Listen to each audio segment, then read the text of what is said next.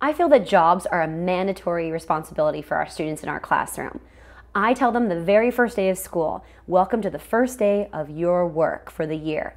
We're at our job every time that we come to school. So my job is to be the best teacher I can be, and their job is to be the best student. But I also give them each a job for an entire week. Now, when I first started teaching, I thought it was important to have a light helper and a line leader and a door holder and maybe the caboose who stands at the end of the line.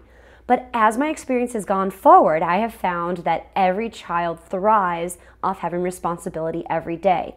So I have 14 children this year, and I have 14 jobs.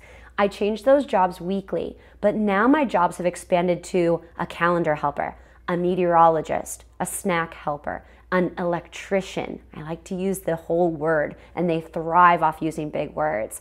I have a job even for watering plants and a job to do every little thing.